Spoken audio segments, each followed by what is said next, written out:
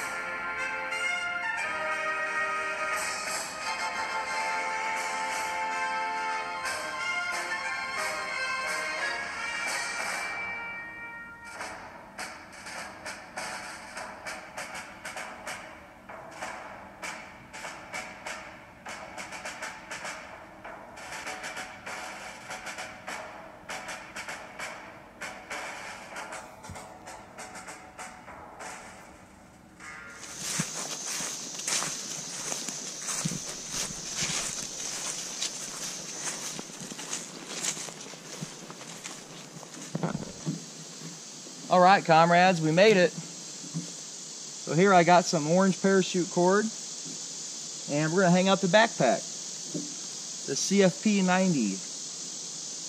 It's an older military backpack used in the 90s and mid-thousands. And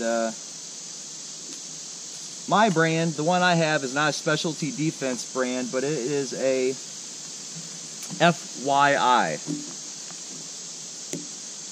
I gotta hug this tree. I don't think that's gonna work. Never mind, I can't hug it.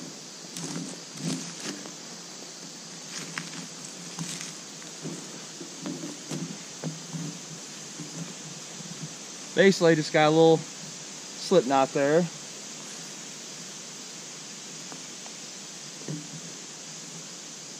And we're gonna draw the string through that. Or the parachute cord, I mean to say.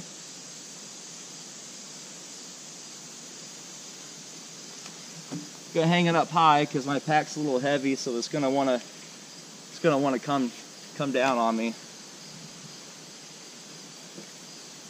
We're just gonna make another slip knot.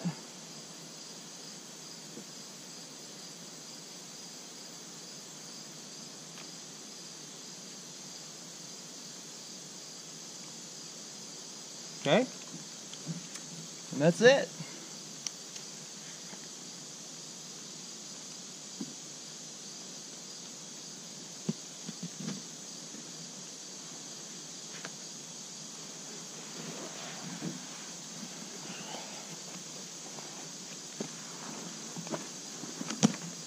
On this one, I'm using my carabiner. There we go. All right, guys, so we're gonna get set up. Here's the brand I got. It's FCI. And out of the CFP-90s, they say this is not the one to get. The specialty defense one is the one you want. And I guess the reason why is because this company here that was contracted by the military to make these was cutting corners. So they lost the contract. That's the history of it, or what I know. But it is a nice pack. It is very comfortable. Here I just have a butt pack on it. And I had the patrol pack, but it's at home. Got all your molly loops and stuff there. Maybe I'll come in and I'll do a video on this sometime. But yeah, gonna get camp set up. Ooh, the Litefighter 1 tent.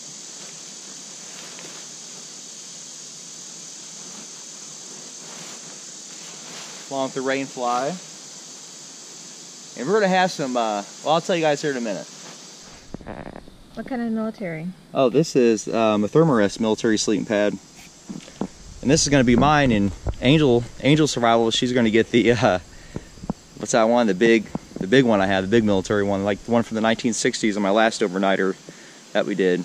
Oh, is that the one that could have Agent Orange on it? No, I don't. Well, I don't know. I never. You brought that to my attention. You didn't tell me about that one. You brought that to my attention. Oh yeah, I think about that stuff. So yeah, just open that up and it'll inflate itself, and we'll just set it in the sleeping bag. My dad was at ground zero. I think about that stuff all the time. I know. And that's good thinking, because I never thought about that. Especially, you know, ever since I started getting military stuff, I'm always careful now what I get. So you helped me out a lot. So guys, here we have the Light Wedge mountain hardware tent that we used in my last overnighter. And originally it was just going to be me camping out. I was just going to be camping out Litefighter 1. But the missus overrid that. And of course she gets the okay and the yes every time. So we're camping out in this one tonight. And I think I'm going to go ahead, I'm going to set up the Litefighter 1 because I brought it with me. And just because. An acorn. I must be a princess. Trusty old GI canteen, some Taster's Choice, scrubber, spoon. And for part of our dinner tonight, Spam turkey. Of course, some extra food, dehydrated. And the big Mumbo Jumbo sleeping pad.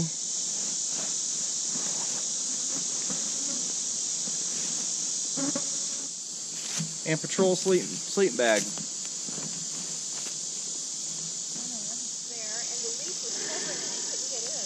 Mm-hmm. Look at it. It's like digging its tunnel.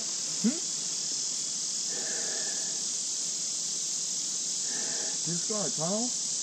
Huh? Did this go in a tunnel? Yeah. This little hole that it's digging there, the leaf was covering it up. I guess once it kept coming around there and coming around there. So I took the stick and moved the leaf, and its little holes there. It digs out, it pulls out dirt. It's like it's in the process. The big behemoth. Take it easy, little guy.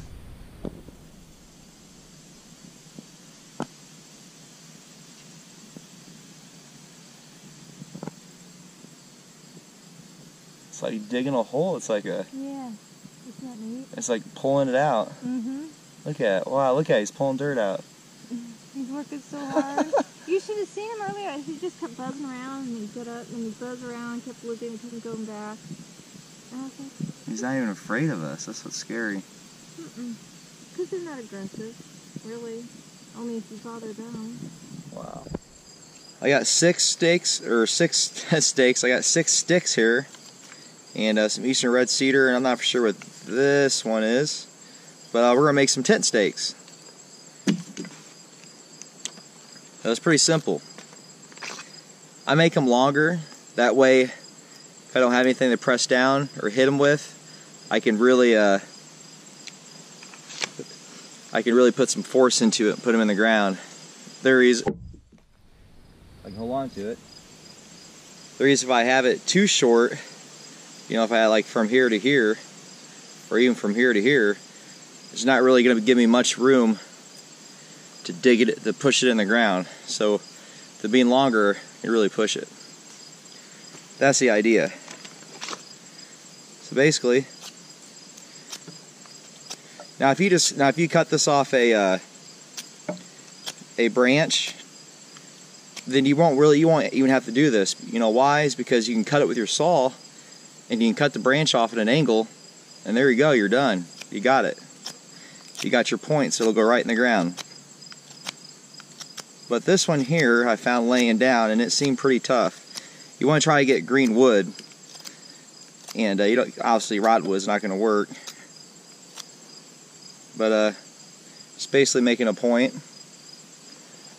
Now this one here, I was able to cut off the tree, so I don't need to really do anything with that. It's already got a point. So, yep, we're going to use that for the litefighter 1 tent. So here's some of the end products of my tent stakes. All natural. So, we're going to stake out the litefighter 1 before I start putting the poles in it. And I always go, see if you can see that there. Yeah. I always go in at an angle like that. That way they don't pull out from me.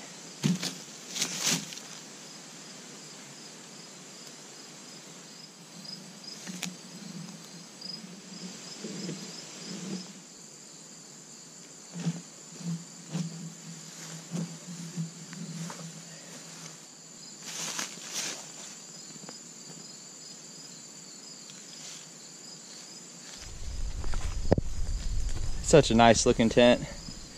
So I had one of my viewers ask about the condensation on this tent. Well, tonight we're going to find out. There's no rain in the forecast, but it's supposed to get down to 58 degrees tonight. So it might be cool enough to get some condensation built up, but we're going to find out. And I don't know if I'm going to be sleeping in it because me and the missus got this tent. But if it gets too cramped in the tent, I might come in this one and sleep tonight. Who knows?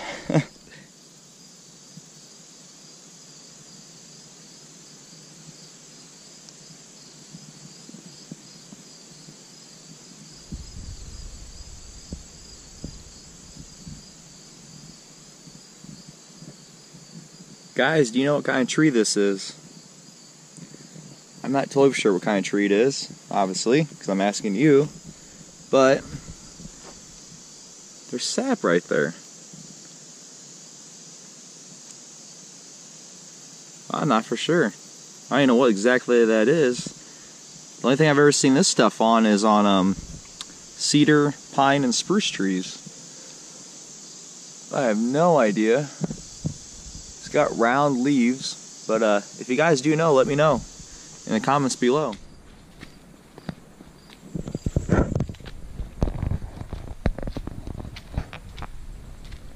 Oh man, missus want to go for a hike, so that's what we're doing. We're trying to find BC10 campsite. No luck. I'll tell you what, I'm tired. She's got more energy than I do. Alright guys, we're gonna head back to campsite, and I'm gonna start cooking. You're gonna see me cook this time. So yeah, turkey spam and onions, bread, and turkey Venus sausage. Oh yeah, it's gonna be good stuff. Okay, see you guys in a bit. I have a little fire kit that I've been working on. It's not perfect and it's not complete yet, but we're gonna start a fire with some of the material that I have in here, and I'll show you that. So I'll get this duct tape off. Actually, not duct. This is duct tape, but it's T-Rex tape, and that's a good fire starter too. Some tough stuff. So I have it in this can. It's not an Altoid can, it's just a little bit thicker. Aha. So in here I have a light my fire ferro rod or fire steel, some steel wool, lighter, and what we're going to start the fire with tonight is I've got some cotton balls with Vaseline on it, petroleum jelly. Then here, some stormproof matches. I got a little bit of everything in here, and I got some rubber. Rubber's really good, and then also a future video.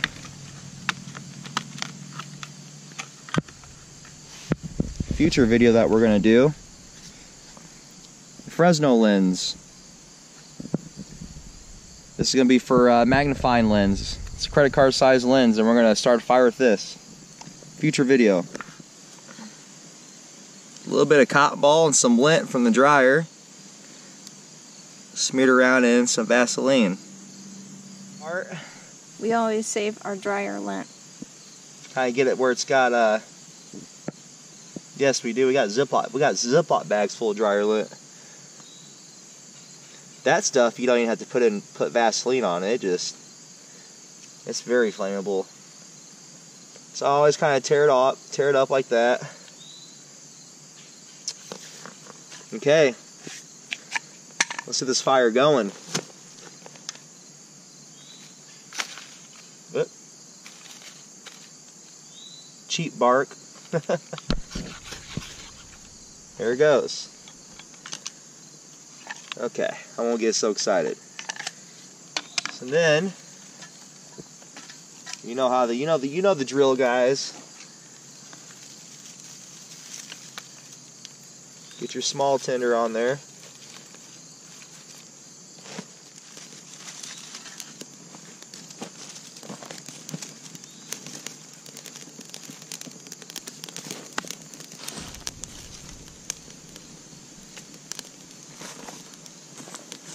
As you can see over here, we've already got firewood people left from before, so that made things really easy.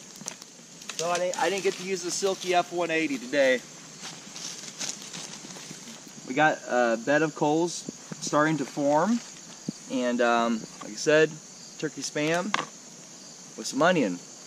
And over there we got some wheat bread. And we are going to use Cold Steel Pocket Bushman. Are you going to rinse it off first? Yeah. There's nothing on it. I mean, already. Okay, I gotta rinse it off real quick, guys. What's that saying you like to say? Happy. Oh, happy wife. Oh, the toad there. Don't want to get him. He's right there. Oh, don't go in Let him go in the fire. Don't go in the fire, little guy. You're so cute. Oh, it's so cute. All You right. better not go to the fire. Here, go the other way. Oh, he won't go to the fire. There, now he's on our sandwich stuff. Well, we got it covered. So the knife's clean. There we go. Sanitized. Thank you, I appreciate it. You're welcome. Oh yeah, I don't know if there's any juices in it. A little bit. Okay. Get the spam out. Oh yeah, look at that. Good stuff. Okay. Look at this. So, just gonna cut a little piece off, shave a little bit, make them nice and flat and skinny. Just go straight down. Huh? Just go straight down with spam. There you go. All I gotta do for the camera, I gotta make it look all neat. Okay, I'm sorry. There you go. And probably gonna have a little bit of gnats in it. It's no problem. It's just part of being out in the outdoors. Okay. Now we need to chop her up good.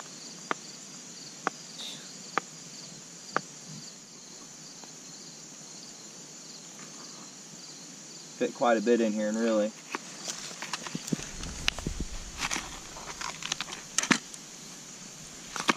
I love it when you cook for me.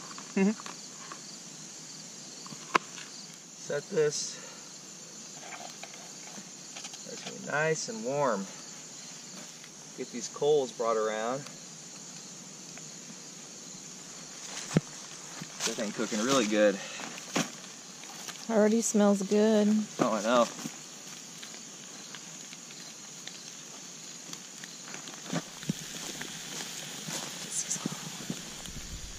Yeah. Happy wife, happy life. Stainless steel, it doesn't rust. Well, it's rust resistant. However, as I'm learning how to sharpen knives and stuff, stainless steel sucks sharp. It just does not sharpen well. It's hard. At least it's hard for me. But on the Bushman, you just pull that back and bring it right in. It's a good pocket knife, like $20 some on Amazon. You can't beat it. gonna send Angel Survival out in the middle of the night and see if she can see if there's any condensation in that. One of my viewers was asking about that, so. Kelly's gonna send me out in the middle of the night because he's afraid of the dark. I am a little bit. She'll protect me though. All right, guys, I think we're. I don't want to tip it, so I gotta get it. Not burning myself. Look, those are gonna be very hot. There you go. Woo. Try to give her as much. I screwed up and I gave her onion. She never warned me or anything. I'm in trouble, guys. So here's Angel's Survival sandwich. Thank you. You're welcome. I'm sorry about the onion. I screwed up. No, you didn't. Very good. All right, guys, we're gonna eat. We'll see you in a little bit. Does Mrs. want to be on camera this early in the morning? Good morning, guys. How'd you sleep? How'd you sleep over the night? Very light. Yeah. Well, she got the big, thick military mat from the 60s, from Vietnam era. I had the little military thermarest sleeping pad, and I slept pretty good. I was surprised. It's pretty comfortable. Oh. Well, we're gonna check out the Litefighter 110. I know I didn't sleep in it, you know, to create moisture and stuff, but still, I mean, they can still get moisture in it. But there's gonna come this fall. We're gonna do an overnight in this tent, and we'll definitely really get some. See, there's gonna be condensation, but let's check it and let's find out. So the fly is pretty. Nothing on the fly. It's not even wet or nothing. In our tent, our Mount Hardwood does really well. Condensation and everything is none. Which tent did we use when we were up in the Smokies? Siri Designs tent. Because I remember my tent didn't have condensation on it, but my sleep had it. No condensation in here. However, I didn't sleep in it, so I wasn't able to create like any moisture or anything. But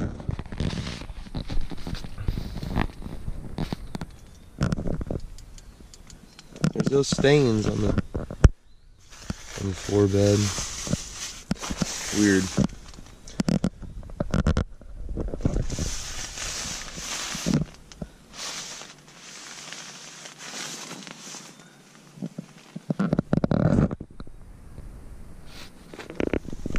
Well, that's good. But we will definitely be testing. We will definitely be testing it out this fall. We'll do a little one-man solo adventure with some other surplus gear too, as well. But yeah. Hope you guys enjoyed the video. Just getting a little getaway for the weekend, me and the missus, and enjoyed bringing guys along, and hope you enjoyed it. So we'll see you in the next video. God bless and take care. Boca Toe. Have a good